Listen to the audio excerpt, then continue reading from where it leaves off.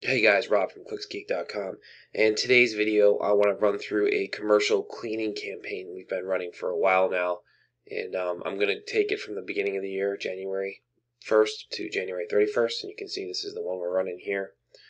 Got about 35 leads, $100 a lead. And I'm going to kind of walk you through the quick stats. They were not spending $500 a day at this point in time. They're doing it now, but I'm just going to show from the start of the campaign in January.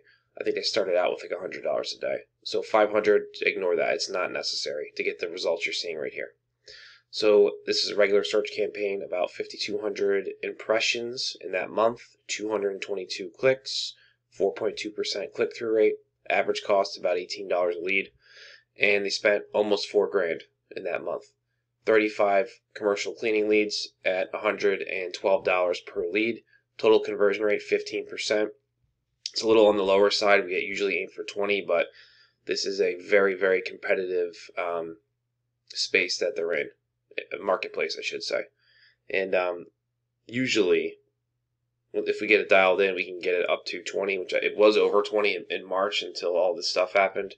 But now we're just waiting for the storm to pass on that. Now, the keywords that we're going after in this ad group are all high intent, straight up commercial cleaning company type keywords, janitorial company keywords.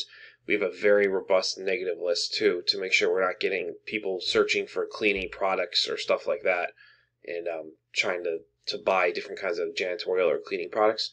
So we built that up over time too. So that's really important if you're running a commercial cleaning campaign, that you have a really, really big negative keyword list, because there is a lot of garbage that you will get and you'll have to filter it all out. Now the landing page is very simple. It's just main header.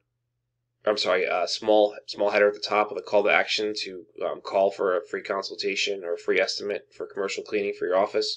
Then it's a form, which is a name, email, phone, type of business with a drop-down box of all the different types of businesses the client here cleans, which is like retail and doctor's offices and all kinds of other different things.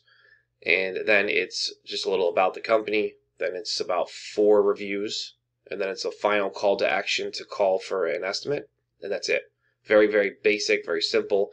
We're driving mostly mobile traffic in this search campaign. It is not call only, but I don't really like using call only, so we just kind of take a regular search campaign and we'll just negative bid 100% desktop and tablet traffic, and we'll push mobile because we want the phone calls. So out of these 35 leads, I'd say probably 30 of them are phone calls.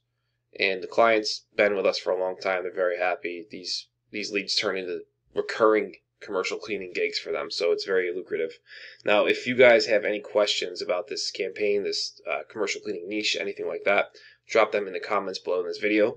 If you're interested in us running this type of commercial cleaning campaign for your company or for your client, reach out to us today at clicksgeek.com or check out the links in the description below this video. I'm going to put a few things in there that I think you guys will find helpful and interesting.